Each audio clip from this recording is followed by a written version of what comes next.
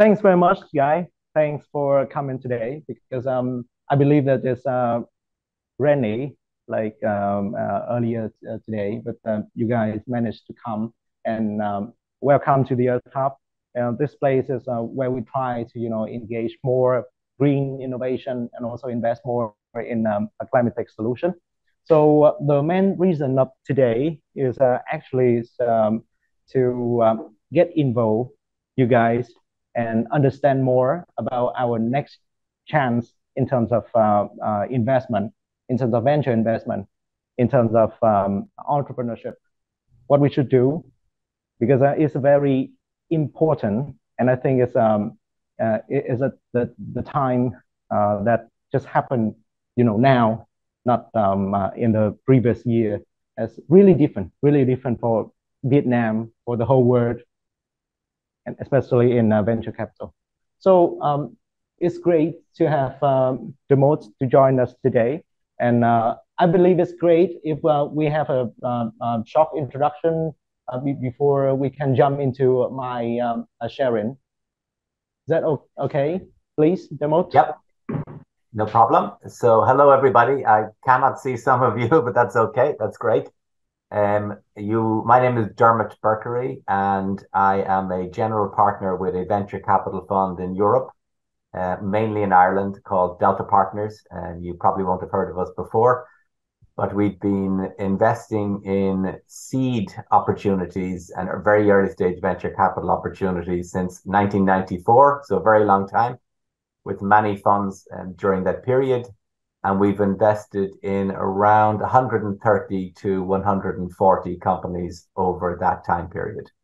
And we get in and we talk about our successes and our failures a little bit throughout this session.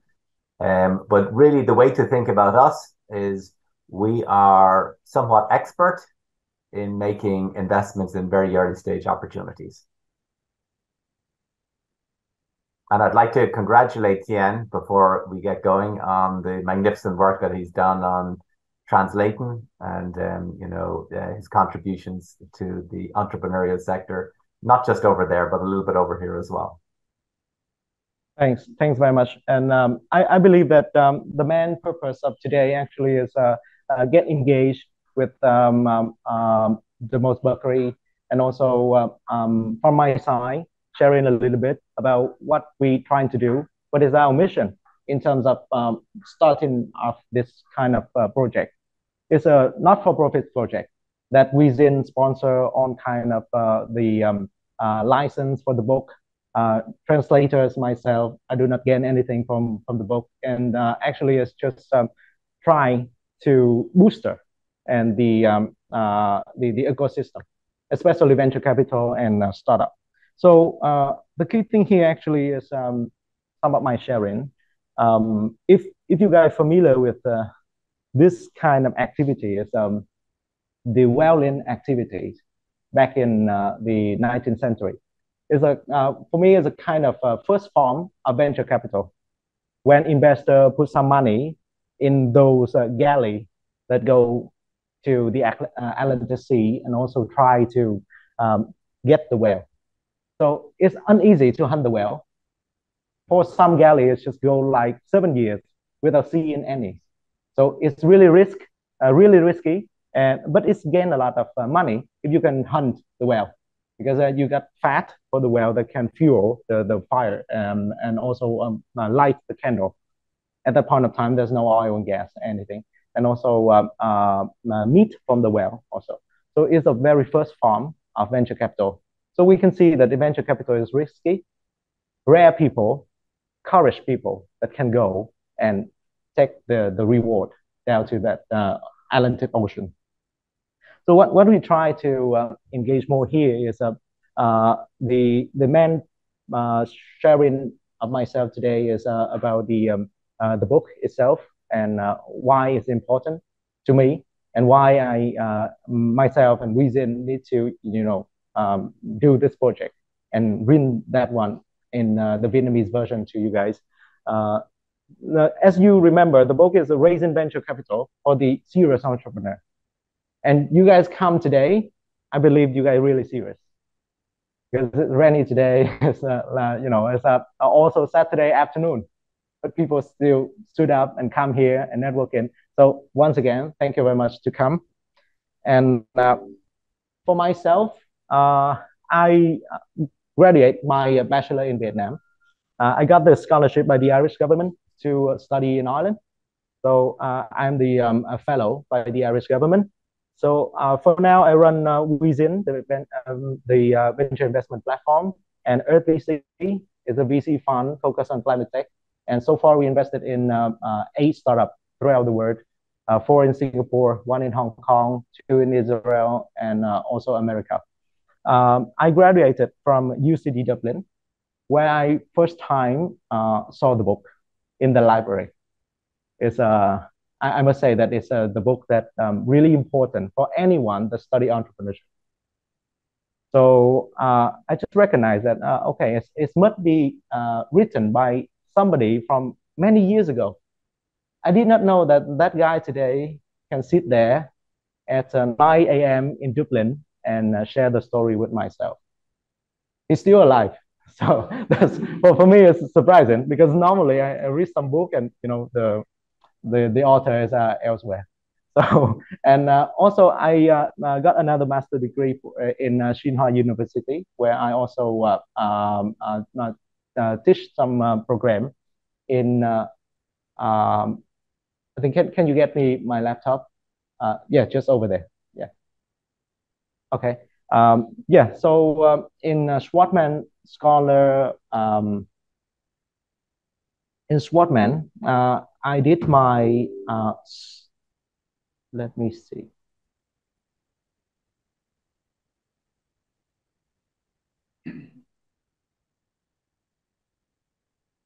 Okay, perfect now. Okay, perfect now. So I got my another master degree from Tsinghua University and do some teaching for the Schwartzman Scholar in Tsinghua. My background basically in strategy, business strategy. So with the mixture of Vietnam and Ireland, I would like to share something today. So actually, don't worry, it's just stories. And I hope to get more, insight from you guys. And we also do some networking. So this is Vietnam, the balcony to DSC. And we see that we kind of, for a long time, we always believe that our country is a country of war, the Vietnam War. Many people, many friends, foreigners talk about Vietnam War more than anything else. We got poverty. We got, the population that we don't recognize the strange of it. And that is Vietnam. And 15 years ago, when the book is still in the most mind, not written yet, in Vietnam, it's like this. I think it's similar to today, with all kind of traffic jam, except the helmet. But it's like that. But we got more cars now compared to motorbike. And 15 years ago is the internet cafe. And we must say that it's more foreigners in the internet cafe than today, right? Today, we see more teenagers, even kids come there to play, to hang out. And but normally they can use their technology devices now. So we see a lot of them are foreigners. They come there to check emails. They come there to use the facility that Vietnamese do not get used to back then, 15 years ago. Even some black guy also come there.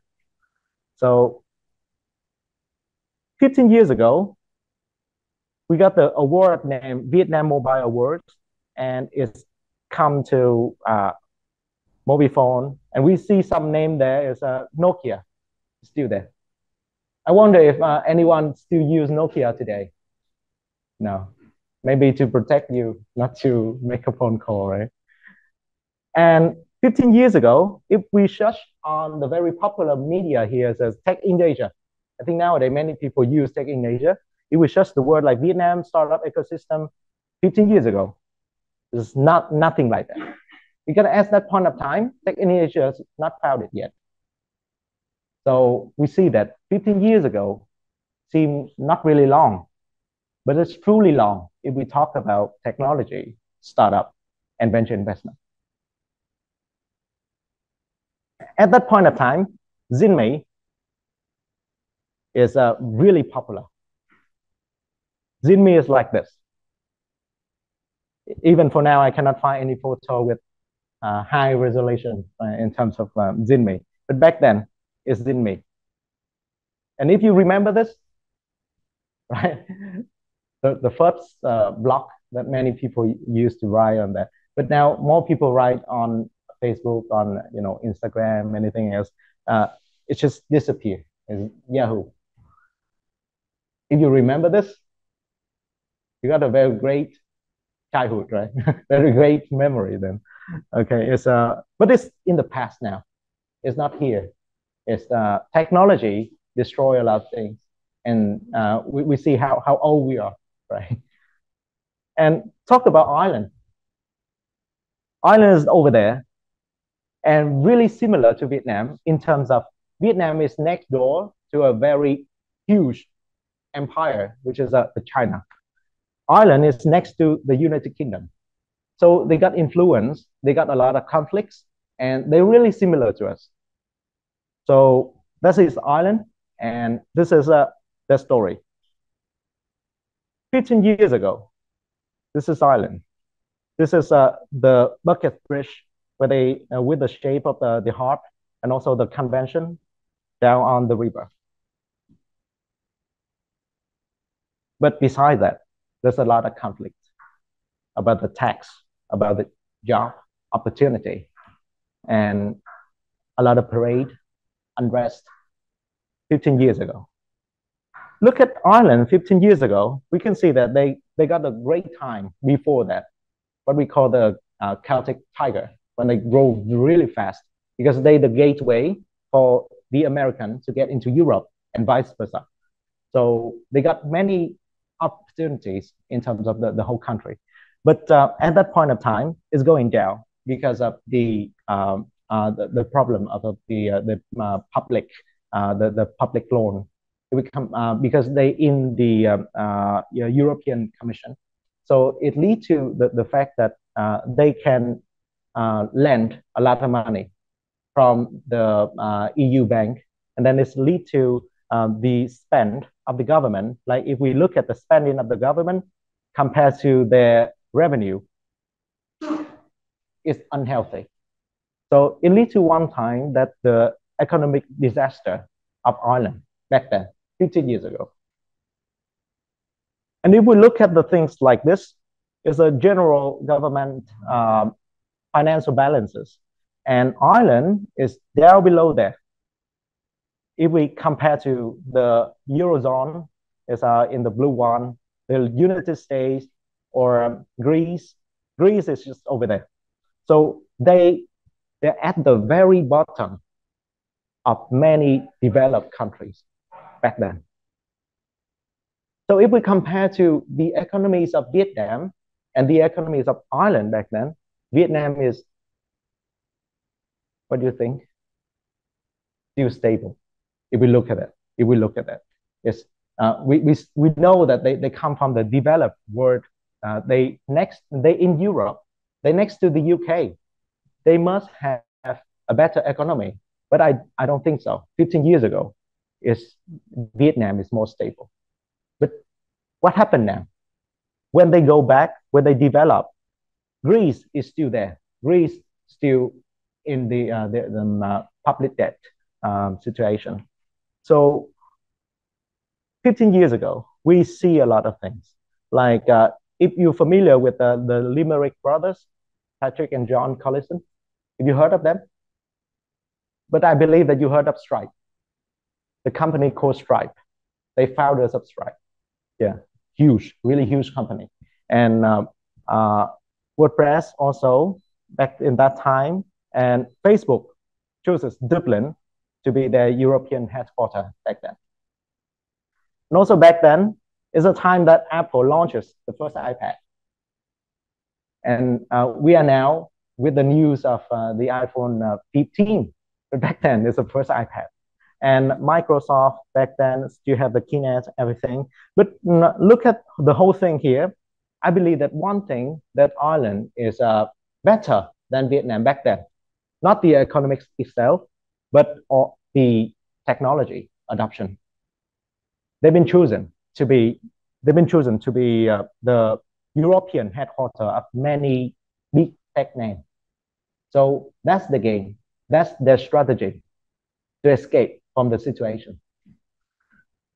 So if we look at this here, they plan to be the startup nirvana to attract more the global talents. And in some years, like 2010, Enterprise Island also, for many years, is a very active investor, and they backed by the government. And also Dermot here's fund also work really closely with the Enterprise Island. So it's one thing that I think he can share more about the difference between Irish VC industry and American one. So with the government back in, there's a lot of things has been done in Ireland. And if we look at the ranking of the countries with GDP per capita, we usually see Ireland as the top 1, 2, something. Now. So how can they escape from that situation? You can see us going down, and the public debt and also the government spending is uneasy to escape, but they did it. Vietnam, 15 years ago, more stable. We got a lot of problem with corruption. I believe so. Every country's got that problem. But we do not fly as fast as this country of Ireland. So that's the question that's also in my mind for those years when I study and work in Ireland. So also, if we look at the fastest growing economies in Europe throughout those period of time, Ireland with that speed can compare to many others over there. And about the VC funding, there's an organization named Irish VC Association, and they publish those things. If we see the numbers, for example, just quarter, for example, that number is I think 500,000 K. So it's like 500 million, right? 500 million for just one quarter. You know how much money committed into the VC world in Vietnam? Can you guess? 1.5 billion. 1.5 billion for so many years. That the first VC is IDG Ventures that invested in Vietnam.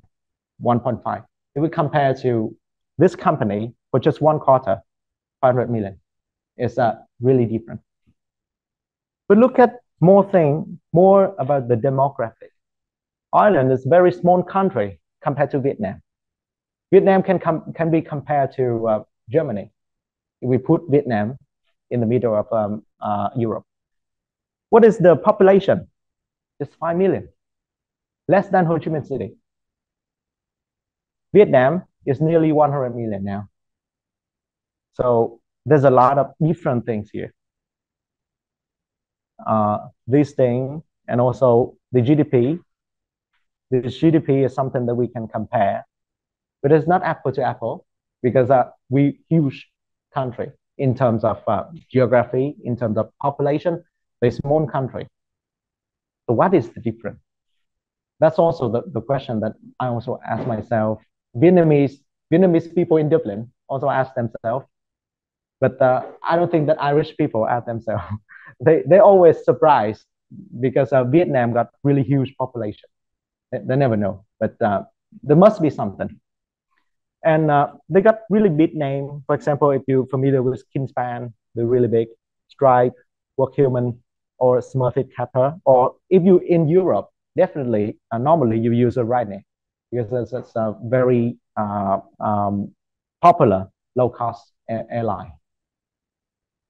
And just today, Enterprise Island retain the most active domestic investor in venture. So they support really, really much in the world of startup. Their role is undeniable. But why?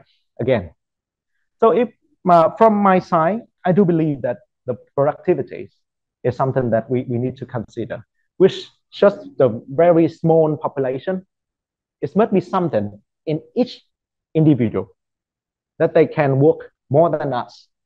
So one Irish individual got more productivity if we compare to the one in Vietnam. So their productivity is over there, more than Norway, more than Germany. And also, they remain the most productive country on earth based on the GDP that they generate. So again, the word is productivity. So the next question to me actually is how they can have those productivities and how Vietnamese can learn from that. Because I do believe that Vietnamese got good history of produce really great productivity. Look at the Dien Bien Phu, for example, right? Huge productivities. But now, how can we apply it into our world, into startup world, into VC world?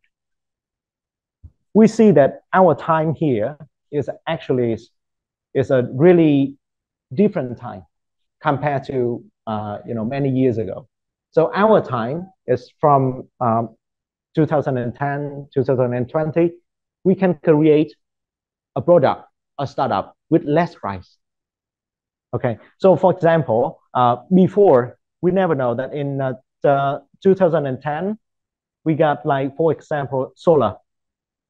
We got that huge money cost that we invest in solar panel. So it's unlikely that we can own the solar panel for ourselves. But now the price dropped down really much. So even our neighbor got the solar power over there. And many people in Vietnam can afford the solar power. So just one example there. So I do believe that the startup creation now is really different from 10 years ago. We can create high value company with less price, with less cost. That's the very important things. And it's also been in the game of startup is totally different. And VC is a significant force for a healthy startup ecosystem. Why? Because only VC accept such kind of risk. The bank will not, right? The bank will not lend you the money. The PE will check for your asset. There's no asset in two founders in coffee house talking together with ideas, crazy ideas. No asset in that. So VC is the one that take those risks, but they also get their science to protect their situation, right? So I think Dermot here can share a lot about how he can protect. And also in the book, you can see a lot of that. But VC is really important. We look at the ecosystem here, Vietnam, 1.5 billion. Is that the big VC ecosystem? Absolutely no, right? And also we need to see that not so many homegrown VC that we have here in Vietnam. Many of them is in Singapore, in Indonesia. So the VC industry here is still nascent. It's a lot of things that we need to keep in mind. And as funding is a blood of startup. As long as you still have the funding, the company still survive. Other than that, no way, right? The founders will return to the company. And also they need to provide to their family, right? So it's unlikely that one startup without funding can survive. And I believe that in our world, in my world, in VC world, and also in startup world, understanding the VC is the best way. And it's also how to produce the productivities. It's actually through this one. So all kind of logical transport bring me to the ideas of I need to translate something into Vietnamese and it should be something from the partner that I know for a long time and the one I really admire. And I have read a lot of books about VC because my job is like that. It include the business of venture capital, include the venture deals, by also a friend in America. But I recognize that this book is a kind of, it's combined of science and art of VC, and VC is like that. So the best way to produce the best productivity for startup in Vietnam is actually understand the VC first. And hopefully you got the funding, and you got the funding, you can run your company better. I believe that a lot of entrepreneurs in Vietnam is really, really smart. And they know how to run the company. They know how to get the customer. But the VC game is really different. There's no productivity as a whole if we do not know about how the VC game works. Many know about some thought about VC, some general things about VC, like they like to take risks, they like to invest without taking the equity, a lot of things like that. But what is the real game? What is the real math? And what is the thing that the VC never told us? It is something that I really want to win. And this is the opportunity of this book. And Dermot Berkery, like he say, he's a partner of Delta Partner. And the book is 15 years ago. The book is back in that time. And he invested in 120 investment with the exit of 1.8 billion. It's more than the asset that committed into the VC world in Vietnam. So this is a book back then. This is the book now when we try to bring it into Vietnamese. And why now? I believe that it's not too late when I start this book now, because the ecosystem is still nascent. Many people, especially the Gen Z founders, the one that take care of the ecosystem, still there, and they still need to know about those secrets and those black art. Especially the evaluation startup is, to me, is really black art. And it's not too late, and it's not too early. Why it's not too early? Because I do believe that back then, long time ago, when the startup is, there's no ecosystem. Like you can remember the time of nhóm mua. You can remember the time of early stage of Tiki. There's no concept of VC then. Many startups come to see Mekong Capital and receive the no, complete no, because they're not really VC.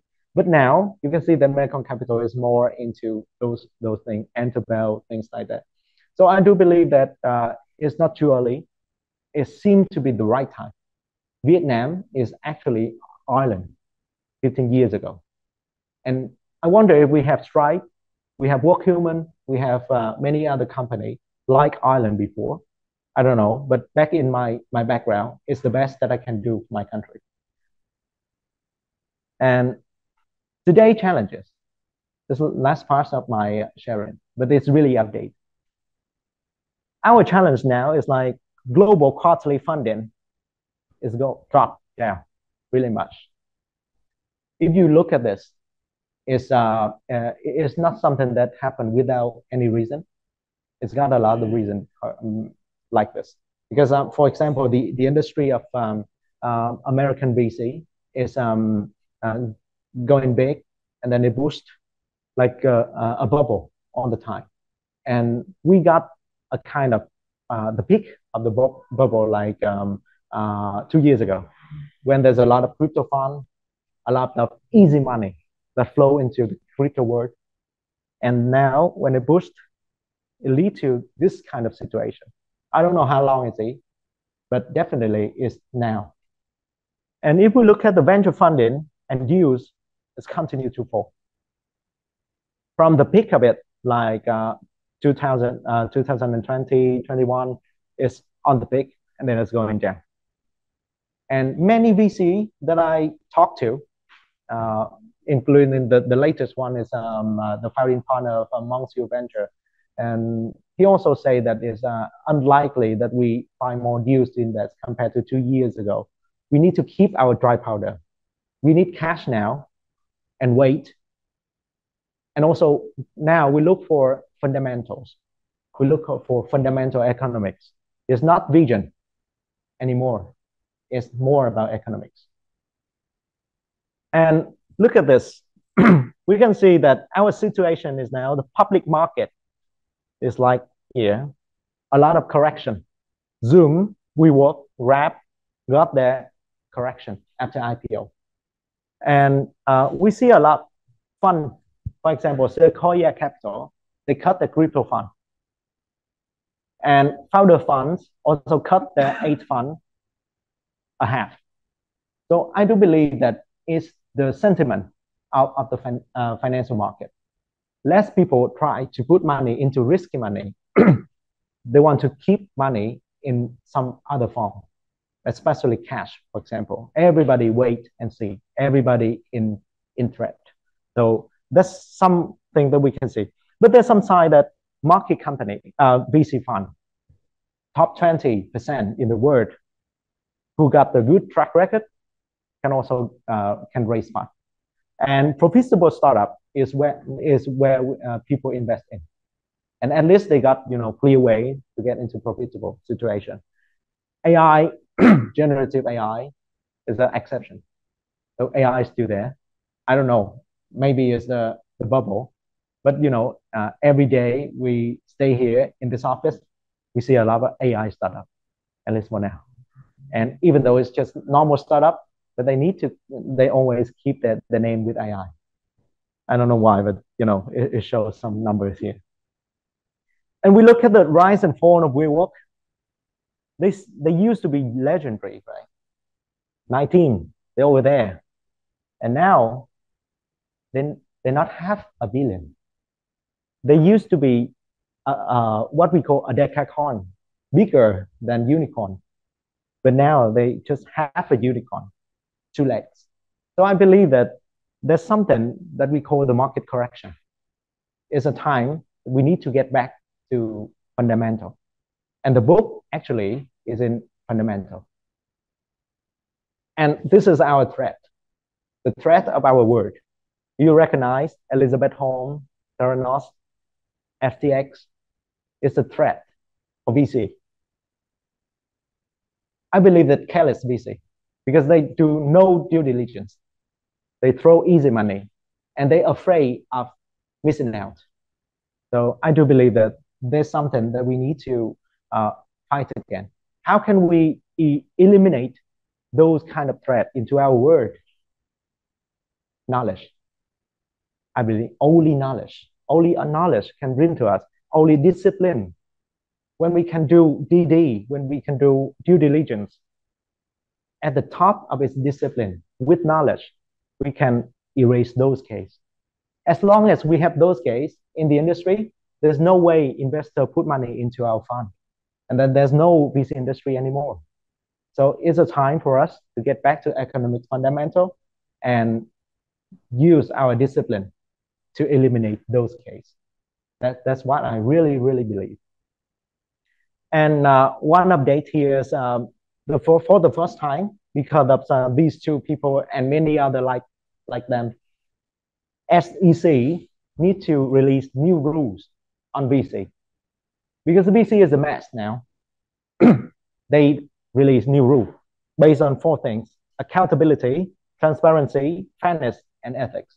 It changed the VC world forever, I do believe. And this is, the news is just a couple of weeks ago. So what SEC do in terms of the part here? This they raised the right for LP, the investor in VC. They raised the right for them. LP can sue, LP can protect themselves, because there's a lot of VC that use LP money without any discipline, put money into, stupid deal. Transparency, VC needs to disclose their activities. Back then in Europe, we always do audit, quarterly audit in-house and annual audits by Big Four or, auditing companies. So that's something that we do all the time. But in Southeast Asia, I do believe that not many VC firms do auditing, and also some firm in the US also. So now it's compulsory to do those things. Auditing, it's cost you more, it's got the VC firm more, but it's protect the LP and it's make the game more mainstream. Fairness, before you believe that when I raise 100 million fund, I meet a lot of LP, and the practices is that I can offer side letter for particular VC. For example, you put 5 million into my fund, I got a side letter for you. But another guy put 20 million, I got a different side letter for him because he put more money. But now for ADC, no special deals. It will change the VC world forever. There's no threshold, no gain, key things, side letters for the LP that put more money. So everybody is the same. So it changed the VC world all the time because I believe that it's lead to the opportunity for young fund managers. Because now it is not just about side letter, about how you are smart at doing deals. It's more about your key opportunity and also your pipeline and also your intelligence. So I do believe that it will change a lot. And the last thing is fiduciary duties is also remain the very important things. It's a duty that you cannot lose the money of your investor. It's emphasized, remain the same. So it's a time to return to our fundamental, I believe. And this is fundamental. And translating it into Vietnamese is to introduce the fundamental things into the Vietnamese ecosystem. Again, I do believe it's the good thing to do because for Vietnam now, there's no standard yet. But in Indonesia, it's really different. In Indonesia, there's like a mess now because they bet very much into the high valuation. And now for many Indonesian VC that I talk to, they say that they don't need startup anymore. Startup is there outside. They need scale up. They need real company with economics fundamental. So the book is like this with the, again, the foundation, the fundamental of the method of venture investment, how to do the financial map, and also the stepping stone, and also the risk. I think the chapter 3 is really important for any startup. Is 10 risk profile and also the dynamics of the cash flow. I think it is the key thing is chapter 3. And I think the part 2 is also important. And what Dermot did really great things that he did here is at chapter 5, because that's the point of view of the VC fund. So you can see that how the VC fund function and what is the compensation, why they do this job, and what they expect. So normally, when you meet one GP, when they first start the conversation, it's like, what stage of your startup? Okay, seed round, you know that we never invest in seed round.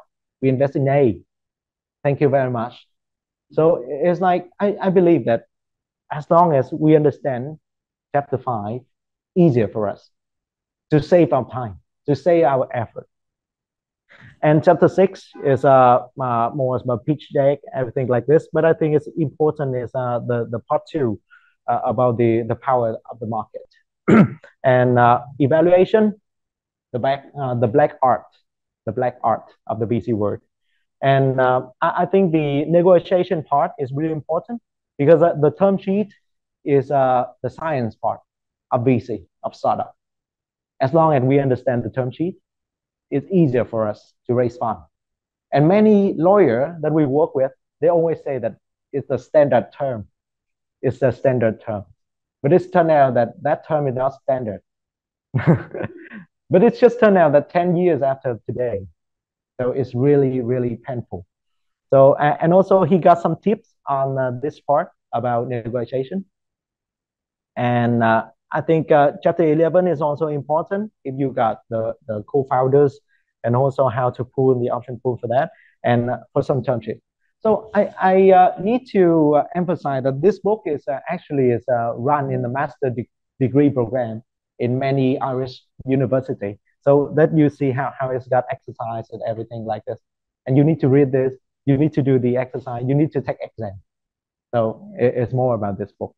So I believe that it's a mix of textbook and stories and also advices from a very seasonal investor. So I think it's a part for Q&A.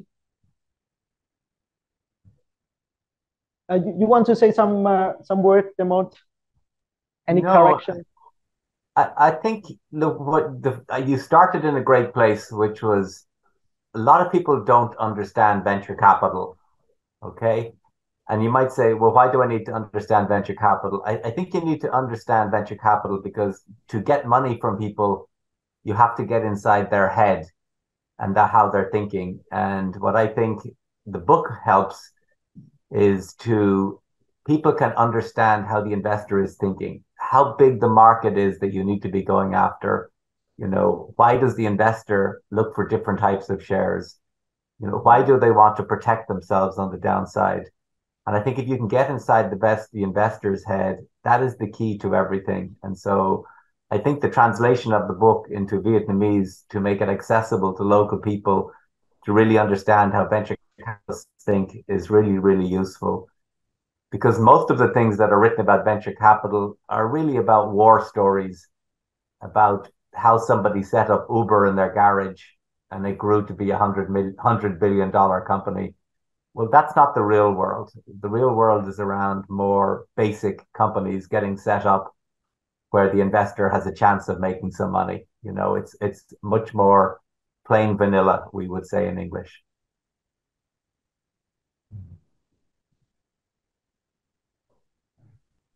Can you guys have with the speakers? And I think it's uneasy for people to listen, right? It's the speakers that got some problem here.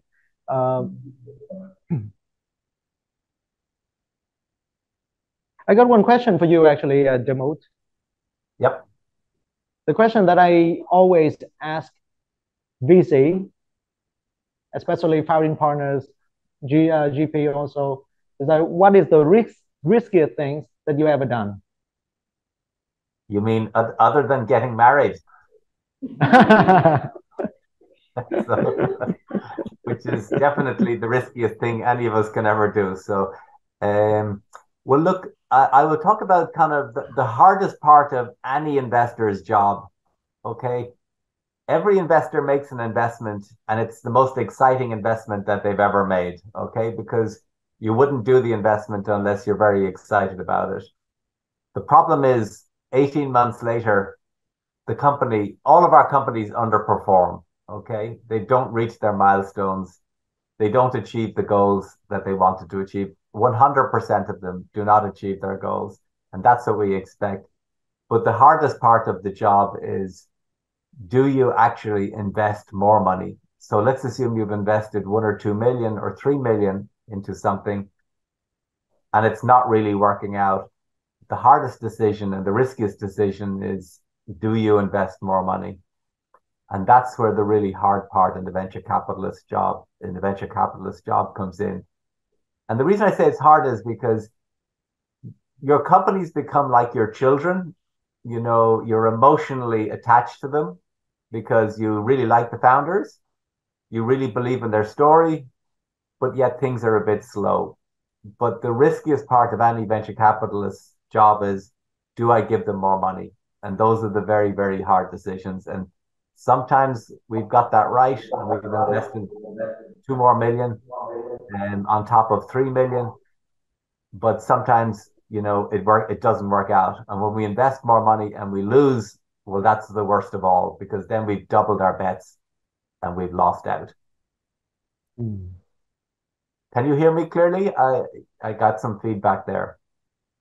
Yeah. I think we got that ideas, and that's very important things to think about. And yeah, in my conversation with many VC, I always ask that question as also ice-breaking question, and a lot of people got many crazy idea around that. And all of them is not about investment in startup. Everything is more about the style of the people that work in the VC industry, and also taking risk is a thing that we see as the style of the VC industry. It is can compare to many other fund managers. Back in the VC industry and VC ecosystem now globally, you got any comments on those? Yeah, the chart you showed paints a very, very negative picture, Tien, okay, which is the collapse in money going into the sector, okay? Well, the other side of that story is we're counter-cyclical investors by nature, so that we are viewing right now in 2023 as the best time ever to invest, okay? 2 years ago, you showed the slide that the money was, the money had gone up into the sector enormously. And then your slide showed that the numbers went down a lot. Well, now is a great time to invest because the valuations that we're paying are probably half or a third of what we would have paid on a company 2 years ago. Entrepreneurs, they don't have 5 offers from 5 different venture capitalists. They're really happy to get our money. So it's just much, much easier to work with people in the current environment. So we're extraordinarily, I know that that's what people say, but we genuinely are trying to make more investments than we've ever made. We've made 11 investments in the last year, and we'd love to do another 4 by the end of 2023. So we view 2023, 2024 as the best time to lay down bets. Because don't forget, our bets come to fruition in 2029 and 2030, when we know that the environment will be very different than today. Yeah, I think there's a school of thought like that, and also people believe that this is the correction time. So the people, the companies, the shitty company got eliminated. They do something else. So it's the time for us to see. Yeah. Actually, one other observation I'd make, Tien, that we've seen over the last 2 or 3 years, the average age of the founders, I don't know why this is, but the average age of the founders has gone down by about 10 years over the past 3, 4, 5 years, which we see as a very, very positive development. We have backed a number of people in their 20s, which, to be very honest, would have been very unusual in the past. Prior to this, our youngest entrepreneurs would be 30, early 30s. But now we've invested in people who are straight out of college, which is quite scary, but really interesting. So, yeah. Talking about age, what do you think about the trend of young fund managers, first-time fund managers out there? Well, clearly, do you see that? Clearly, I'm not 25 anymore, Tien. Okay, so I think, well, maybe I'm just conservative, but I think people need to have experience. Okay, yeah. So they need to have had diverse experiences in life, and maybe really young fund managers will turn out to be a good thing. I'm just a little bit cautious. There's a lot of you learn things the hard way in business. I've made lots of investments and lost money, and it's professionally embarrassing. It's very hard to explain to our limited partners. We put 2 million into company X and it's gone. It's 100% gone a year or 2 later. So I think one needs some experience to be a venture capitalist. I don't know what that experience needs to be. Maybe a bit entrepreneurial, a bit financial, a bit business-like, maybe a diverse set of experiences. But I don't know. Maybe I'll be proven wrong in the next few years, and really great as the entrepreneurs get younger, the venture capitalists will get younger. I think that's a good possibility. So, I see. Another question is that if you can compare to the VC industry back in your time, back in the first time you make investment, back in the peak time that you make a lot of money from your fund, what do you think if you compare to today's industry? It's actually a bit easier to invest today than it was. Look, I've been in the business for 20 years, okay? And so going back 20 years, every bet that we made was probably for $3 or $4 million. Okay. So to start a company, just to get it going, it required $3 or $4 million. So we made a very small number of bets, but they were quite big. Okay. Whereas today, most of the seed investments that we're making are less than $1 million or €1 million, which is nearly the same thing. Okay. So we are making lots more bets and then only following the winners. Whereas in the past, we made a small number of bets and we probably followed most of our bets. But now we make many more bets, but we then focus in on the best of those. So it's great to be an investor in the current environment because we can make lots of investments, but then only follow the best ones, as opposed to only doing a very, very small number of investments where we've done huge amounts of due diligence on them. So I think the great thing about being an entrepreneur today is you can get going with less than $500,000 to €1 million or dollars and really test out your proposition to some extent and then raise a lot more money over time. Yeah, one comments for the team. Is there any screen that Dermot can see the audiences here? I can see the audience now, yes. Yeah. Or you can put it on the stage, I believe, because I think the audience is more important. Dermot and I got a lot of conversations, so we don't need to see each other quite a lot. Think so? That's perfect. That's perfect. That's perfect now. Okay. Another question of mine actually is the book is many years ago. If today you think of something that you need to change or improve in the book, is there anything? Is there any part?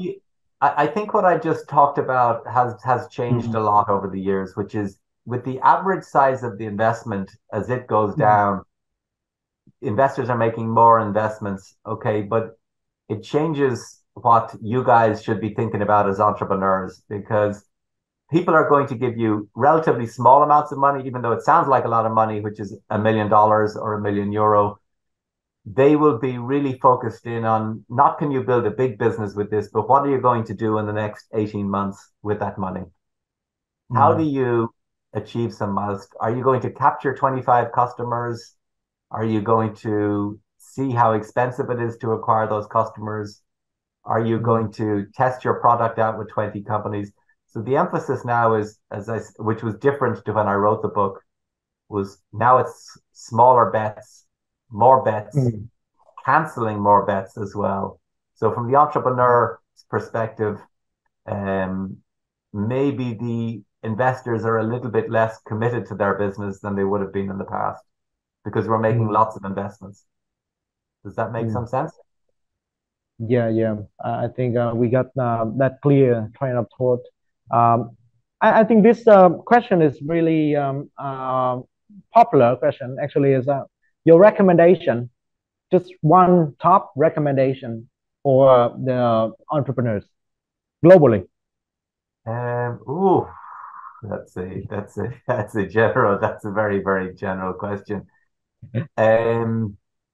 I think the greatest, genuinely now, there's a kind of a view in venture capital that other than that the whole future is all about artificial intelligence. Okay. I have a view that we are only at the very start of the opportunity, say, that the internet has created. And so I think there are many, many, many, many, many more opportunities today than there were in the past. If I was 20 or 30 years younger, I think it would be a great time. It's a fabulous time to be setting up a company, guys. There's not a lot of money available, but hopefully with a limited amount of money, you can make as much progress as you possibly can. But I know that by 2024, 2025, the VC market, as you said earlier, Tien, is very cyclical, and it'll be a super time to be raising larger amounts of money by that point. So I think the opportunities in the world are only getting going as opposed to behind us. I see. Given the time, your connection, and also your time working in the US and also in Europe, what you see the difference between the two VC industry and startup industry? Yeah, unfortunately, the US, what the US is really great at, guys, is if something works, the market in the US is enormous, as you all know. It's 300 or 400 million people, and they're very wealthy. So that what the US does really well, and we struggle with in Europe, is backing the winners. So if something is working in the US, if they're able to get customers at a good price, if they've built the technology, those companies, you quickly read about rounds of venture capital of 10, 20, $30 million to really accelerate those companies. So, Europe is slowly maybe catching up with the US, but the amount of money that the American venture capitalists can put into the companies there is great. I suppose one of the advantages you guys have in Vietnam compared to Ireland is our home market is 5 million people. Your home market is nearly 100 million people.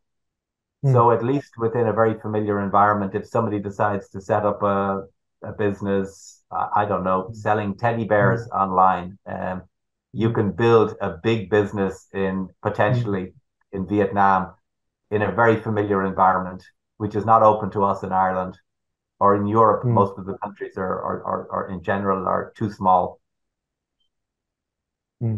I see. Yeah.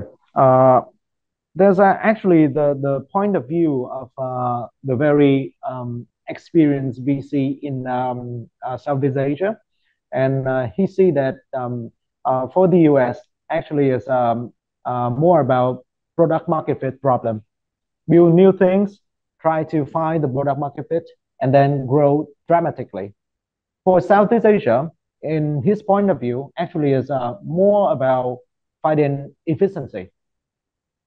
Don't talk about product market fit anymore. You need to try to find some market that already there and unserved with technology, and serve that market with technology, other than just find new ideas, things like that. I believe that's a kind of trend of thought, and that guy believe that it's really important for Southeast Asia companies to go that way, other than in the US. So it leads to the question about innovation in terms of regional innovation. So do you see that there's a difference in terms of regional thinking, regional innovation? There's some people in the US can be more innovative than some people in Europe or some people in third world countries. What do you think about that? No, I don't think. Look, are they more innovative? The market is different everything. Look, the US is very different, guys. It's very different to Europe, and it's clearly very different to Southeast Asia and Vietnam. People need to adapt the opportunities to their own different market. Like there's a topic I think about a lot, which is where do opportunities come from?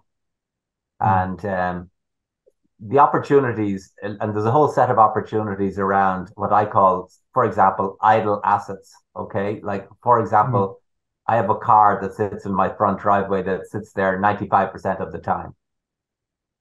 I have a parking space in front of my house that's empty the whole time. I have clothes that I'm wearing that I'm not using, okay, or that are in my wardrobe. I have all sorts of tools and equipment for fixing things around the house that are idle 99% of the time. So there are phenomenal opportunities to capture those idle assets and make them available to other people. The sharing economy, which is a term that most of you will be familiar with. Well, the sharing economy in Ireland would be very different to the sharing economy in the US, which would be very different to the sharing economy in Vietnam. So absolutely, opportunities need to be adapted to the local market. Maybe the next complicated, high-tech, deep technology venture will come out of the US because they're spending enormous amounts of money in their universities to develop new technologies. But there's no reason many other businesses, whether it's, copying venture capital models or entrepreneurial models from the US or capturing them from Europe, those can easily be adapted, but they should absolutely be adapted to the local environment. I don't think people in any particular country are more or less entrepreneurial. It depends on the opportunities that are in front of them. I see. I got just two more questions for you, and then it's pass on to the audiences here. No problem. Yeah, I think for the guy, just think about any question that you got in mind. The one is that what do you think about one key trend actually in Vietnam in terms of adoption? And also we see a lot of companies doing in this sector, and also there's at least one unicorn in Vietnam in this sector is blockchain. What do you think about blockchain? And we're not seeing many projects in the area, Tien, yet. Okay. I've got to believe that over time, it's, technologies kind of seem to become exciting for a while, and then they either die away or they come back with a vengeance. And I suspect blockchain, we're not seeing many opportunities adapting blockchain into financial services or other areas. I don't know if people in other countries are seeing a lot more than us. I simply don't know. Clearly, AI is the big thing that everybody's talking about, and everybody's playing around with ChatGPT and other things in customer services sectors and places like that. Will that be the wave of the future? I suspect so, but who knows? Okay, so areas of technology come and go overnight, so. I see. The last question is about what is the hardest things that you see as the GP in a fund? One hardest example, one challenge that you observed in the past that you still remember now, and is the hardest situation? Look, guys, raising a venture capital fund is incredibly difficult, okay, because we have to go to people and we say to them, and you'll have done the same, Tien, give me money for 10 years, okay, and I'm going to invest it in all these risky companies. A bunch of them are going to go bust. And hopefully in 8 or 9 or 10 years after you've invested in the fund, I'm going to give you back 2 or 3 times your money, okay? That's broadly so raising a venture capital fund is incredibly difficult for those reasons. But also because when you get into a venture capital fund, there's a phrase which say, the lemons ripen first. Now, the lemons are the things you don't want to eat. You want to eat the apple rather than the lemon. But the problem is that the bad investments happen first. So our most successful investments, we were investors there for 6 or 7 or 10 years. But the bad investments we knew about after a year. So venture capitalists typically find that we're going back to our investors and apologizing because the first investments that we made go bust. And then it's only the good ones. The good ones become clearer after 6 or 7 or 8 or 9, 10 years. So there's a phrase in the sector called the J curve, which is things go down before they go up. And so you're explaining all the bad investments before you're talking about the good ones that you're going to make lots of money on. I see. It reminds me of the phrase that our LP in EarthVC that talked to us that it's a ridiculous game. When you come here, ask me the right to use my own money and charge me every year for the management fee. It's a very ridiculous game. So it's uneasy because we try to do the game that really different. It's not the normal game. So it's the burden for the GP, for the VC, and I believe that with the translation and also with the work of Dermot on the book, we hope that we can bridge the mind of both way VC and startup in terms of this picture. Yeah, I believe it's my role here is done. It's passed on to you guys. If you got any question to Dermot Berkery, please. Yeah, please. Hello. I'm sorry, I can't hear her.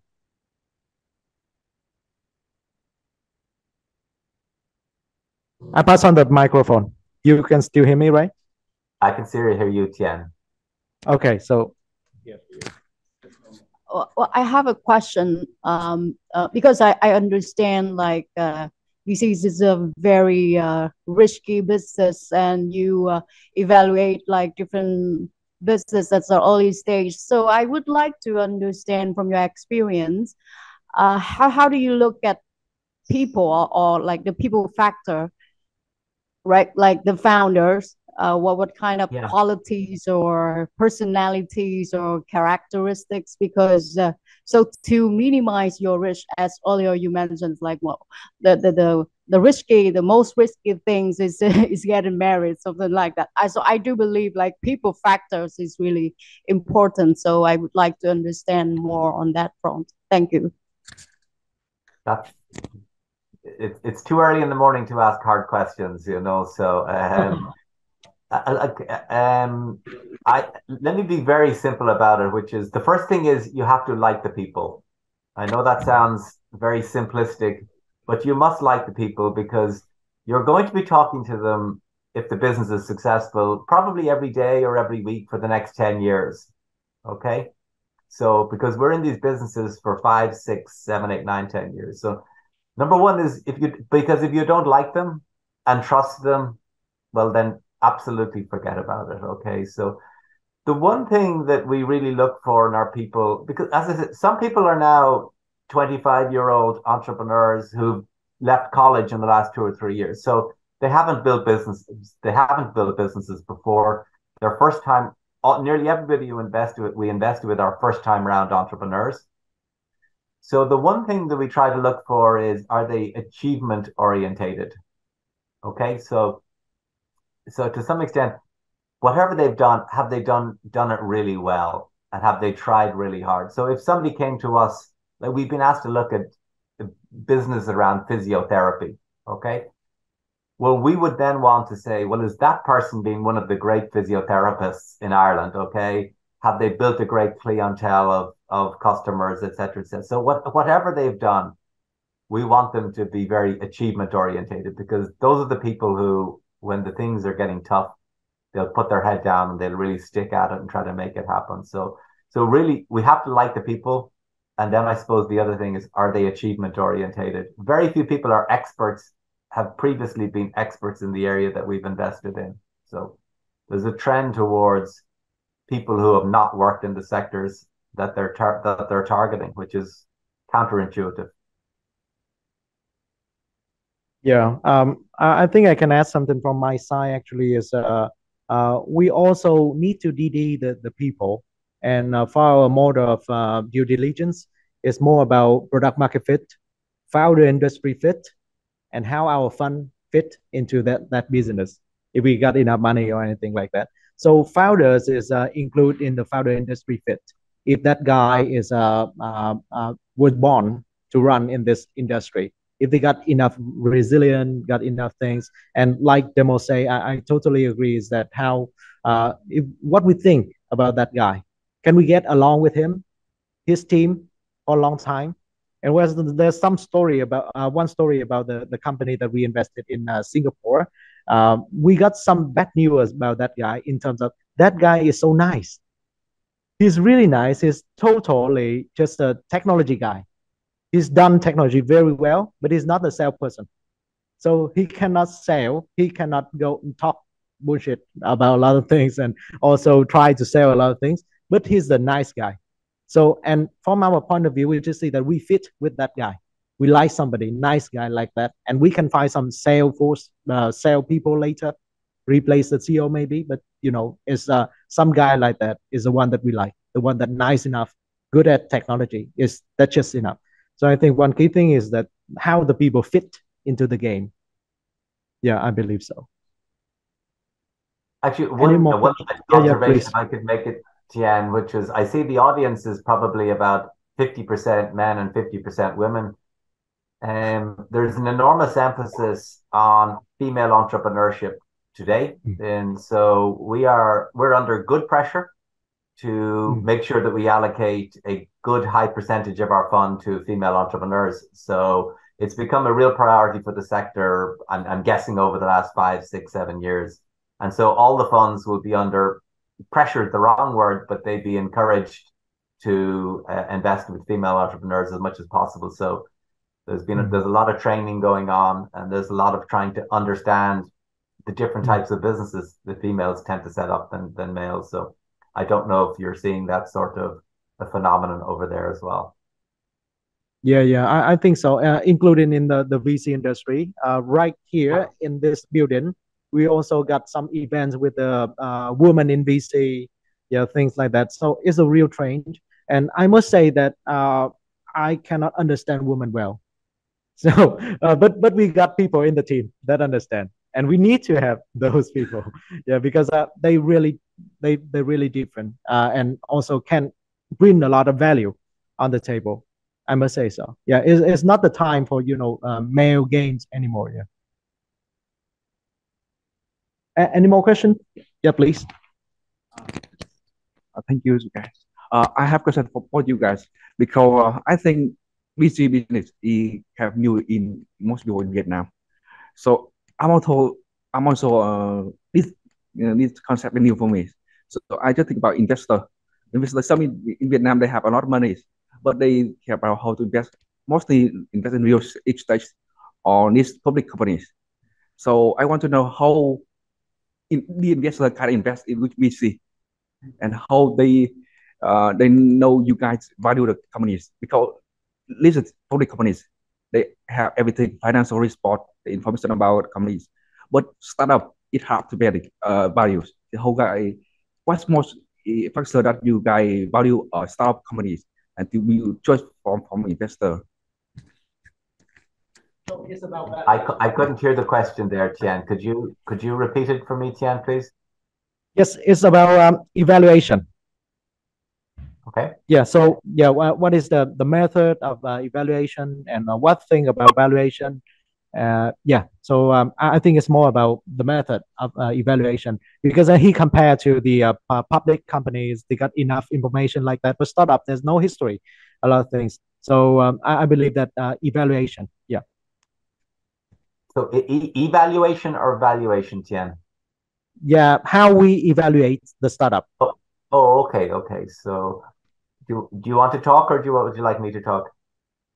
Yeah, I think you're more origin. No problem. Compared to me. Yeah, so please. How we operate, guys, is let's assume looks like there's about 20 of you there. So 5 of you, want to meet us because you're interested in raising money. So the way that we work is we're business people. We're actually not technology specialists. We are, at the end of the day, we are business people. So typically I'll give you the process. We sit down with you for an hour and we talk it through. We actually have open diaries so that if you want to come in and talk to me, you can book a time on my calendar. Okay.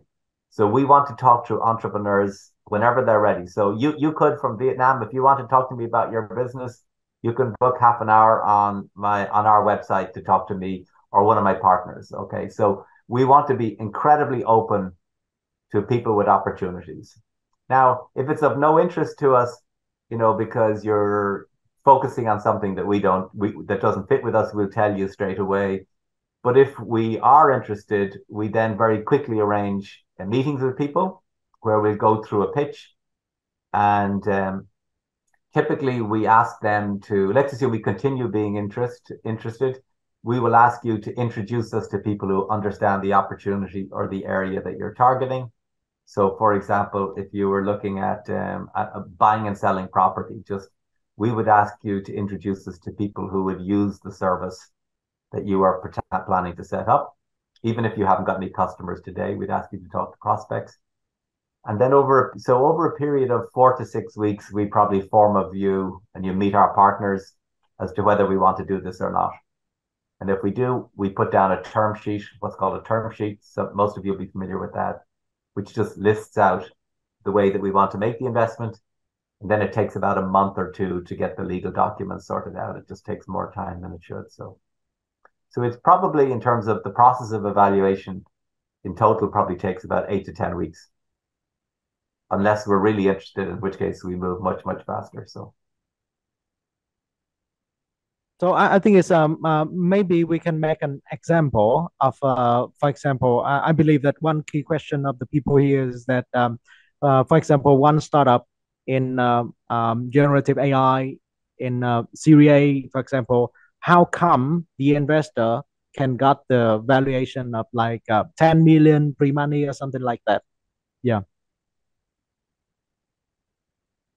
So I believe that the process of how we come up with the particular number for one startup.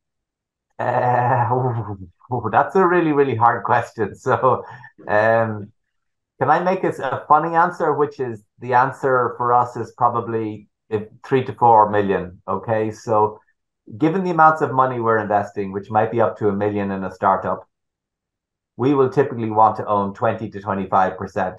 So if we're putting up 1 million and buying 25%, let's call the valuation 4 million. That's a really for a startup valuation. That's typically what we would expect to be paying. If you came to us, 2 or 3 of you with a PowerPoint and you're just getting going, that we will put a valuation on the business of probably 3 million or something along those lines. I know that sounds incredibly unscientific, but that's the way that the market, and in the US, it's probably $4 to $5 million. I have no idea, obviously, in Vietnam or Southeast Asia, but typically the seed investors putting up 1 million, or the pre-seed investors, and they're buying 20% or 25% or something like that. It's a bit more scientific than that, but that's the basics. I don't know, Gian, if it's much different for you. So yeah, I totally agree that normally we work backward. What we need in terms of exiting from your company, and one key thing is that we need to return the fund. So like I managed 100 million. I need your company to bring me 100 million. We work backward, like after many stages, you need to go like that, something. And I think I can add one more thing is that we need to look at the market, the market of startup evaluation. So it's like these days, like 2 years ago, I usually met with some startup in Indonesia, seed round with pre-money 100 million. So that's crazy. That's crazy. Even though there's a lot of people agree with that investment, but because they do not work backward, so they just put the money in, but it's unlikely that they can take the money out because the valuation at the beginning is really high. And how can you return the fund? If that how can you return the fund? That company needs to be billions. So I do believe that working backward and look at the standard, the benchmark of the market is really important. Is really important. Nowadays, like Earth VC, we also use some technological tool to see the valuation outside and compare many other deals. But that 2 years, the last 2 years, really crazy. A lot of valuation is really crazy valuation. But now, it's a correction. So I believe that the valuation now is easier, and it's a time to build, the time to invest now. Yeah, like the most. Any question else, guy? Or if you try to find out more things, just tell us. Yeah. Yeah, please. Hi, thank Mr. Berkery for joining us today. So I just want to ask from your experience, what is the largest ticket size that you have invested before, and some background on that, like how do you feel, like what is the process, and if the outcome is there? Yeah. So the largest the largest investment that we've ever made is $7 million in the company over its life. And we used to invest in medical devices. And those are very complicated and they require a lot of money. So probably that company raised 13 million from different people over its life, over multiple rounds. But it was a very successful company, and it sold to Johnson & Johnson, which is a company most of you will know, I think. And it sold to Johnson & Johnson for over $300 million. So there was a good return on. We call that return on how much money went in versus how much money came out. Obviously, management made a lot of money as well. So that would be the largest exit that we would have had. It was probably one of our largest investments and one of our largest exits.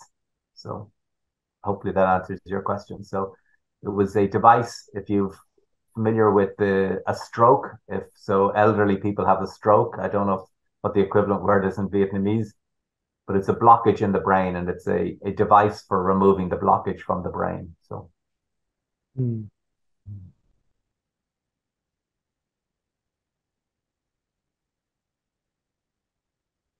All right.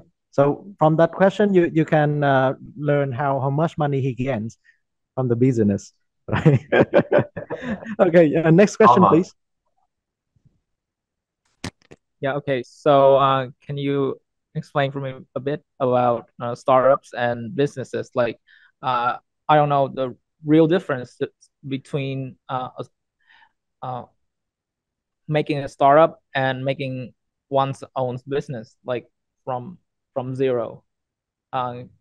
So that I think that's will make a difference because it will determine how an entrepreneur should look for investments or not. Can you explain it for me a bit? Yeah.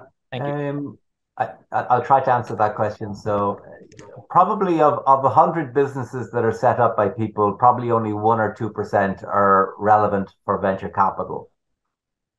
So venture capital is relevant for businesses where a bunch of money needs to go in to accelerate things before you're going to get revenues. So for most businesses, hopefully the revenues come quickly and the entrepreneur can fund it by themselves or with their family or by borrowing money from the bank. But if you need to put money into building a product, like if it requires some number of millions to build a product and to start your early customer engagement, well, that's when venture capital is suitable. And so venture, like Tien and people like us, we want to make 10 times our money or more on an investment. So unless you're getting into the type of business that has the chance of yielding that sort of, which is a crazy return, giving people 10 times their money back, you know, don't take outside investors on board unless you can give them a big return on their money, because otherwise they will end up unhappy and you'll have unhappy shareholders in your company. So hopefully so the vast majority of new businesses set up in the world are obviously not venture capital backed because they don't need a big pile of money put into them to jumpstart the business, and they don't have the opportunity to give the returns to the investors. Is that clear? I think one key things about the VC industry is that we manage one of the top expensive money in the world. So our money, we need to guarantee, to the investor, fiduciary duty to our LP. So that's important to us to, use the money with a very expensive cost. So because of that cost, so we need to gain it as fast as possible. Like for particular fund, it's just like 10 years. And within that 10 year, we need to return the fund things. So there's one startup, actually there's a few startup before that come to me with the cash flow like this for 20 years. For 20 years, it's go like this. And, I believe it's a BOT project.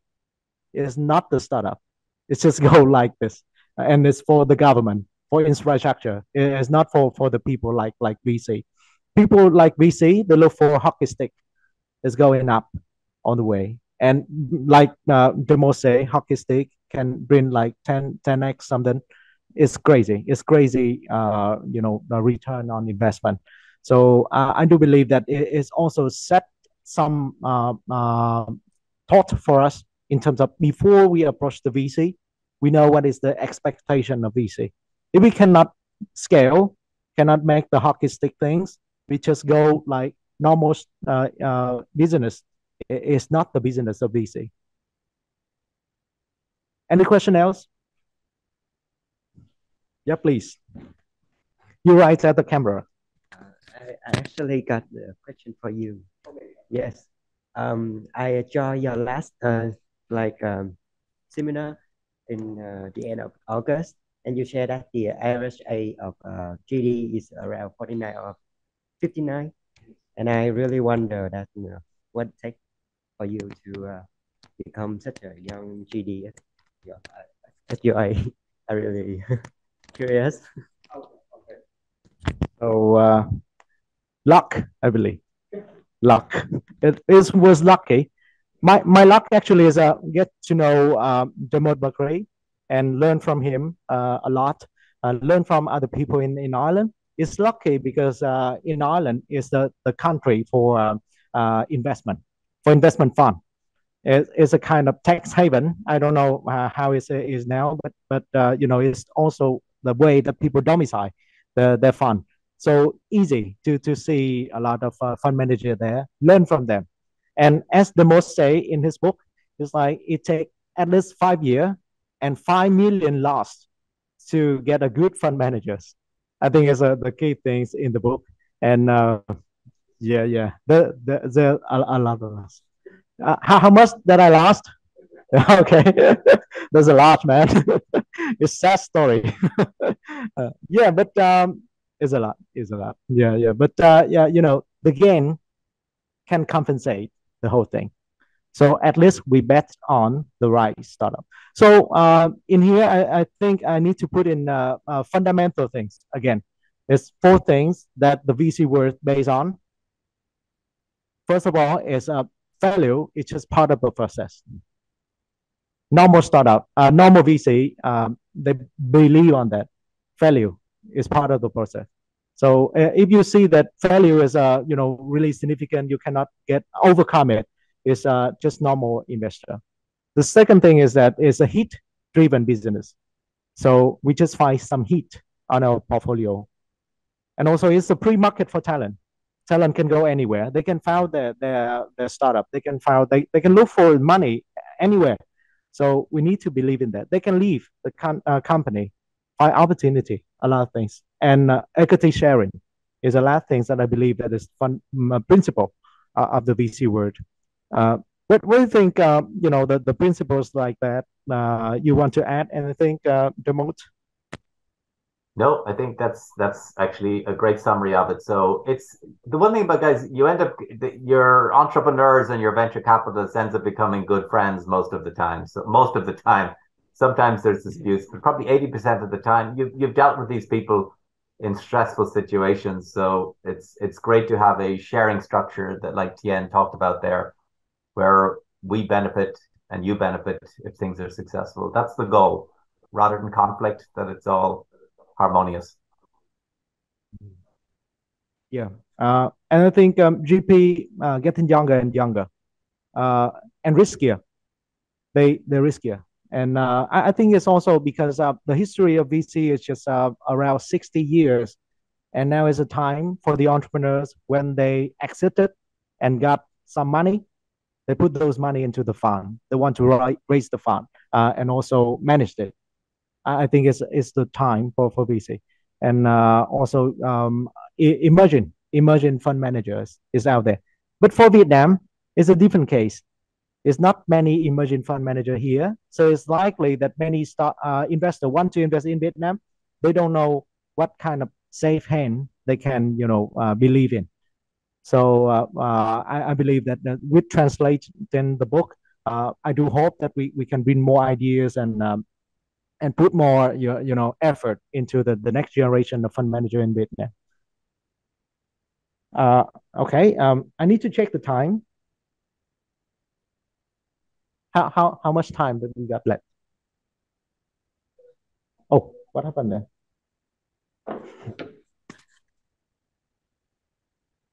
Very old school.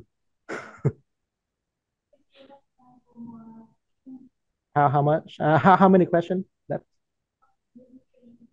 maybe 3 questions. Okay, 10.5. Yeah.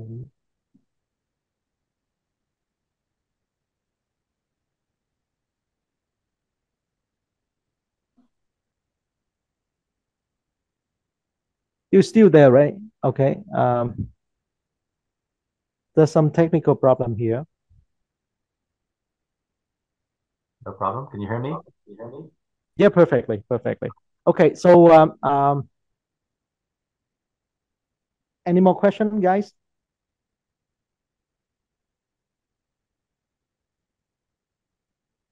No question? Yeah, please. Okay, thank you, Dermot and anh Tiến for this sharing session. So I believe that we have so many young ladies and gentlemen here working in VCs, and I was so motivated yet at the same time, pretty much Barisam, when you said that the young early um, VC GPs will have a lot of struggles when they have little experience. So can you share some of the experience, the common early mistakes that we may get at the beginning in our journey? Thank you. Yeah. Yeah, the youth may get them sometimes. Maybe back in the time when the law was young.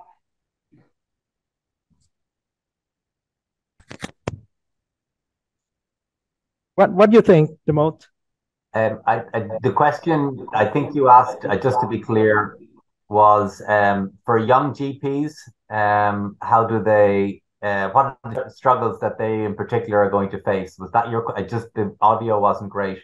Was that your question? I think it's more gossiping. This question is more about your young age. What is the mistake that you remember in your young age? Oh, okay. Well, I think I'll answer the same question, which is when you get into the investment business, you're dying to make investments. Okay, so because the business you're a bit like a salesperson who wants to sell money to somebody. You're dying to make investments, and everything looks interesting. And so we recently hired 2 new partners, and my advice to them was slow down and just take it easy, because it's incredibly easy to make investments. It's incredibly hard to get any money back out of those investments. So my only bit of advice to either younger entrepreneurs, but more importantly, younger venture capitalists, people who just get into the business, is slow down. It's easy to give money to people, and it's very painful when those investments go bad. It's incredibly painful, because the first 2 investments that I did when I joined this company that I'm with now, we lost 100% of our money. And one of them was for €3 million, which is a lot of money. So, and I assure you, it's very hard to explain to your investors why your first 2 investments have been terrible. So, so you learn a lot very quickly. And so slow down and take it easy. There's no hurry to make investments. That's kind of my bit of advice, if I've understood your question correctly. Yeah, I think so. It's also remind me of the Chief Investment Officer of IFC, International Finance Corporation. They the arm of World Bank and one of the key LP in the VC world. Normally, they commit like 20% of any fund that you raise. And his comment is that it's hard to find fund managers with discipline today, because everybody is so formal. Everybody chasing something, and it's uneasy for you to be disciplined based on that. So I think one of the key words for fund managers now is about discipline. And it's really hard, because with discipline, you need to pay for a lawyer, you need to pay for a lot of people, you need to do DD a lot of time, and you need to stay up late every night to look for look at your term sheet, everything. So discipline. And again, I totally agree that investment is not easy. Investment, when the time that you release the money, is easy, it's fun, but then it's uneasy to exit. Anybody that buy with that price, yeah, it's a really tricky game. Yeah, please.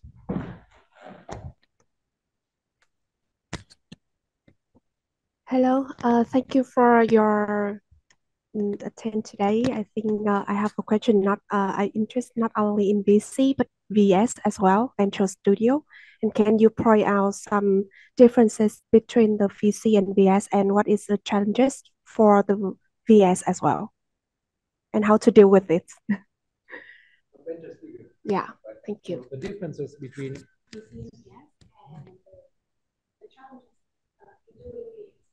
Okay, so you came across with venture capital in Europe, do you? I mean venture studio, venture builder things. No, sorry. Could you just could you explain the term to me? We have all sorts of models here. What do you mean exactly by venture studio? Yeah, it's a kind of venture builders. Like if you make example, Rocket Internet, is that right? Yeah. Okay. Yep. Yeah. Yeah. Understand. Yeah. So the differences. Yeah. I'm not a particular believer in the model. So, entrepreneurs need to set up their business and make it happen. And having other people, outsiders, we want the company to be owned by the entrepreneurs and the investors, as opposed to, I recently looked at a venture studio type opportunity where the venture studio wanted 50 to 60% of the business, and we would own maybe 20 or 25, and management would only start with 20 or 25% of the business. So I just think it sets the company off on the wrong footing if number one, the ownership is not in the business. And secondly, we are backing entrepreneurs to make it happen. So, I would think a venture studio might be a bit of a crutch to hold them up. So I wouldn't be particularly in favor of the model, but everything depends. Every situation is situationally unique. So yeah, it's a rising terms these days. Venture studio, startup studio, venture builder take a lot of percentage in one company. Institutional co-founders is also the term that run by e-founders in France.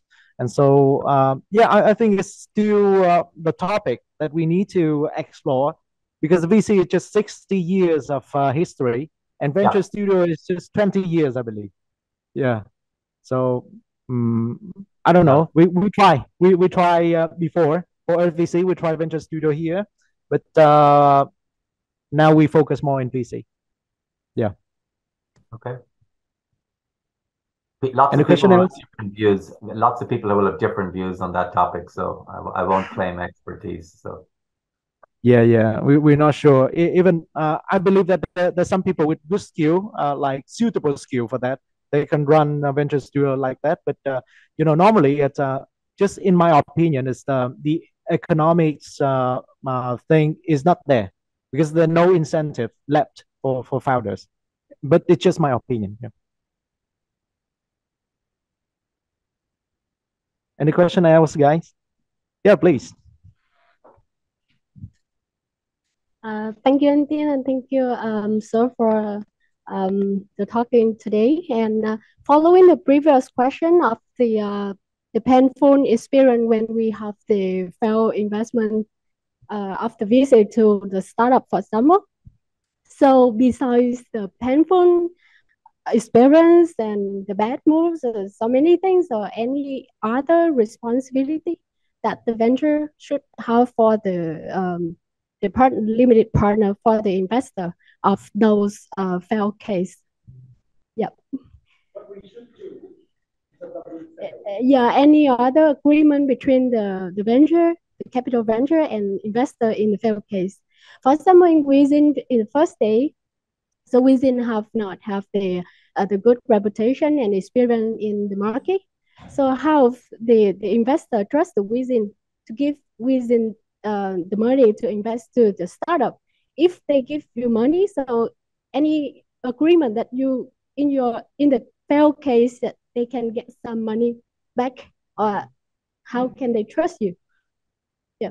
So we need to clarify that question for fund manager, right?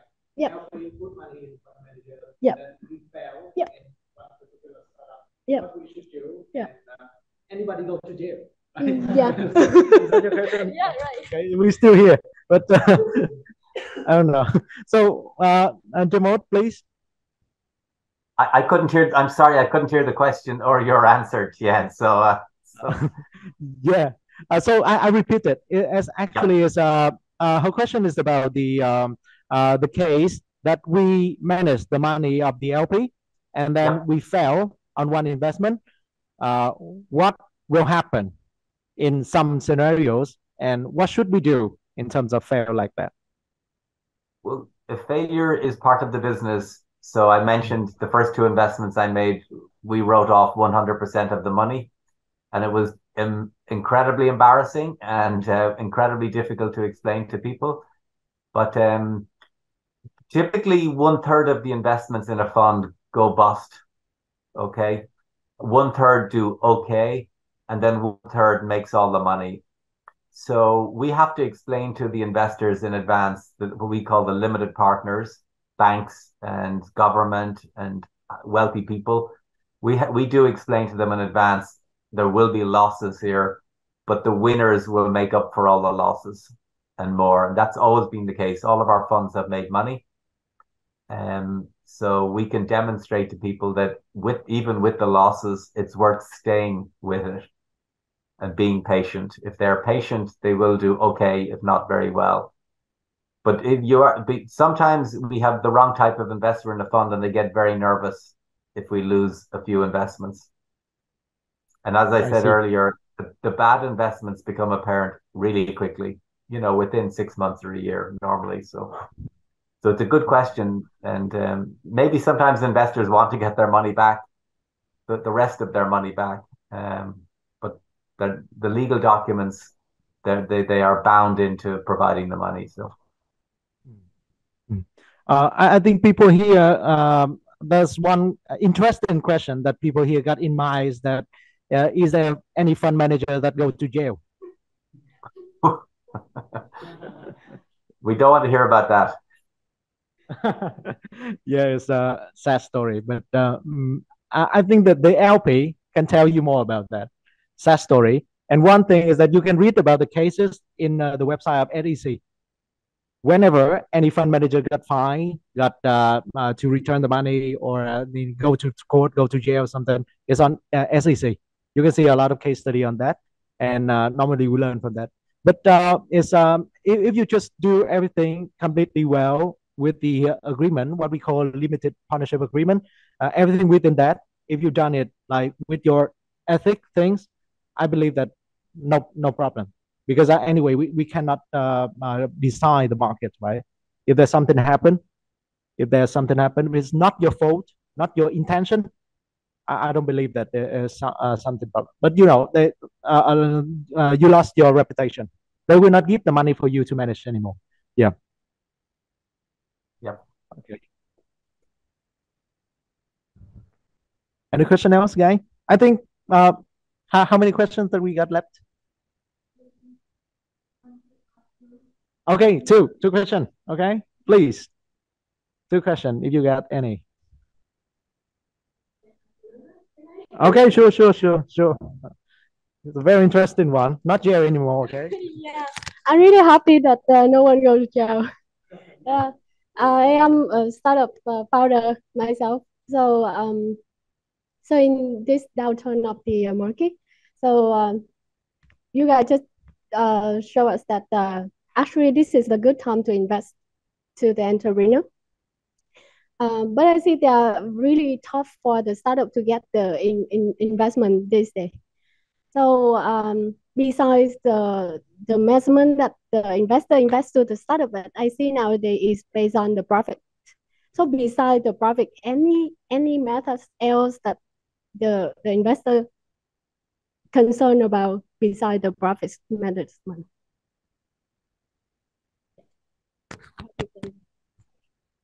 So you got that? No, I'm sorry, I just can't hear it that clearly. But sorry, could Absolutely. So the question is about is a downturn and investor unlikely to invest in startup. But we also see that it's the right time because the valuation is under correction. So we may got a good valuation. So for this kind of situation, what we look for in terms of startup, right? If it's not profit, it's something that we see at the bright side of one startup to invest in. I'm sorry, I don't understand the question. Sorry, could you repeat the last part? So you're saying, yeah, I'm sorry, guys. Yeah. So in this downtrend, we you say that is a right time to invest. So what you look for in one startup in this particular time? Excellent. Good. That's a great question because the bar is definitely higher. Okay, because obviously 2 years ago it was much easier to get money, and probably in most parts of the world it's harder now. I think for us it is with typically our seed rounds that we're providing are about €1 million, okay, $1 million. So for us, we try to sit down with the entrepreneur and say, it sounds like a lot of money. It's not a lot of money, because by the time you pay salaries and rent, etc., it uses up. Normally that money lasts for 18 months. Okay.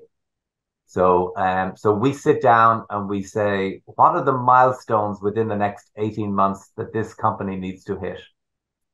So, are they going to try to get 5 customers or 10 customers? How much are they going to be? We get very, very, very specific, because people sometimes think, oh, I'm using this money to build a business. Well, you are, but really you're trying to create evidence to give us the comfort to invest more money. So the goal for you when you're raising money today is, how do you convince the investor to give you more money in a year and a half? So I think there needs to be really tight alignment between the entrepreneur and the investor to say, well, what are we trying to do with this small amount of money? The amounts of money today are smaller than they were 2 years ago. How do we make as much progress with a small amount of money as we could have made 2 years ago? So I think it's more needs to be done with less money. That's what needs to happen in the current environment. And so we'll be looking for opportunities that are fast to revenues, okay? So that we will get revenues, even if they're small, we'll get them quickly. Whereas 2 years ago, we might have been happy to wait 18 months or 2 years for revenues. Now we will want things that can get to revenue much, much, much quicker. So hopefully that makes sense. Yeah. I think in the uptrain situation, you can find good founders to invest. Within the downtrain, you need to find outstanding ones. So they need to outstanding. They need to get good traction. And normally the startup that we invest today at EarthVC, they got revenue roughly 1 million per year already. And they need to have paying customer already. And the solution is there. It's not the question about, building something without any revenue or anything.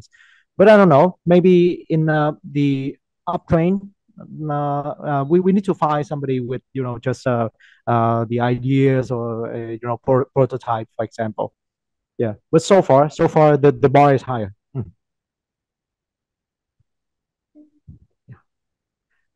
One slot or one question. I hope it's a tricky one.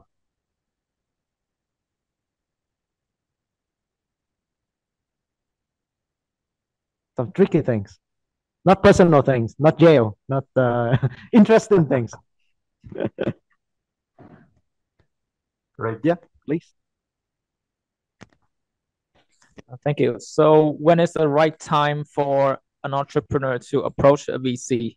What do you think about that?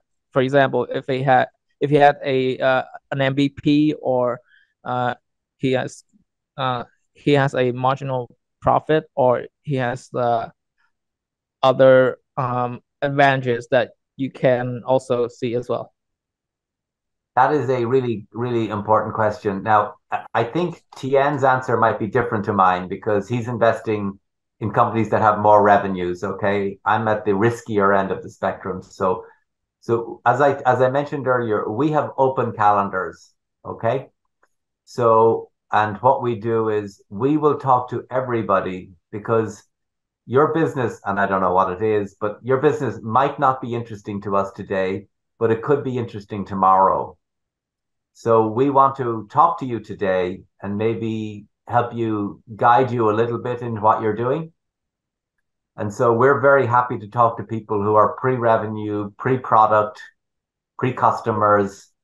We might not invest at that point, but at least we have met the person, and we've built a relationship with them. That means 6 months later, we can maybe have a more detailed conversation when they've made more progress. So I think it's great to go and talk to investors about your ideas and tell them, I'm not ready yet to raise money, but I'd like to come back to you in 6 months or 3 months or 9 months or whatever the case might be. And but engage with the investors really early. That's my advice. Others might give you different advice, but I think it's great to talk to investors when you're not raising money, before you're raising money. and warm them up to what you're doing. Exactly. I totally agree that get in people with them before you need the money, because we see a lot of startups that come here, and the question we usually ask is that how long is your runway? And many startups, I got 1 month runway, I got 2 month runway, I will die without your money like in the next 3 months something. So it's unlikely that we can invest in somebody like that. So get in touch with them, tell them, update to them. So update to them, let them know what you do, what is the new things you need to pivot or anything. So I think your question is in the 2 dimensions. First dimension is based on the situation of the market. There's a market when it's booming, people just invest in great people with ideas, things. And when the market is like now today, we need more traction. We need more, a lot of things. And another dimension is that based on the fund. So I recognize that the fund with bigger AUM, bigger access under management, they're likely to invest more in the less riskier stage. The fund with smaller AUM, and also they believe in the riskier things, and they got competency in building company. They believe in the riskier stage. And venture studio, they even riskier. And so that's why they take more equity. That's the situation. So I do believe that it's changed through time, to stage of the fund, through a lot of things. But normally people understand pre-seed, seed, Series A, Series B, normally similarity. Everybody in the world got the same view on those things. Is that answer your question? You think so? Perfect, right? Okay, guys. Thanks very much. It's our show now. Is you want to have few words because we take the photo, Dermot? Right. Well, actually, I'm going to make a bit of a pitch for myself, Tien, if I could. So, who in the audience is working on a fantastic business idea? So you're my perfect. I've just written a new book. I'm going to promote this to you guys, which is how do you spot new ideas in advance? So for those of you I will tell them about that. Yeah, you can share a little bit. Actually, he's got a new book about how ideas come for the entrepreneurs. Yeah, please let us know more. Let's show some photo. No problem. So I'm not sure what's happening. You're taking a photo? No. Please tell us more about the book that you try to show. Yeah. So, okay. For people without ideas, who don't have a great idea, how do you spot ideas in advance? Like, how do you know where the Uber for tomorrow will come from, or the Uber of Vietnam, or the Airbnb of Vietnam, or whatever idea it will be? So the book is how to use economics to spot new ideas, which will hopefully become venture capital backed by Tien in Vietnam. So if you're interested, if you are you would love to be an entrepreneur, but you don't have any great ideas and you're hunting for ideas, or you work in a big company where new business ideas are important, it's about how to use the science of economics to spot the opportunities of tomorrow. So I hope to come back in 5 years' time and you're all wealthy entrepreneurs with fantastic ideas. Ooh, there you go. Yeah, so this is the book, as you see. It's the Zero Transaction Cost Entrepreneurs. And it's more about ideas and fundamentals, economic side of ideas. How come the ideas? So I don't know if I got enough energy and my time to translate it into Vietnamese, but it's the book that I like to read myself. Yeah. Good stuff. Thanks. All right. So thanks very much. So we got next step to do, and we keep on the relationship, keep on interaction. And I believe that Dermot is very generous to tell you that just hop on to Delta Partner Island, and you can see his calendar there if you want to talk to him about businesses and ideas, things.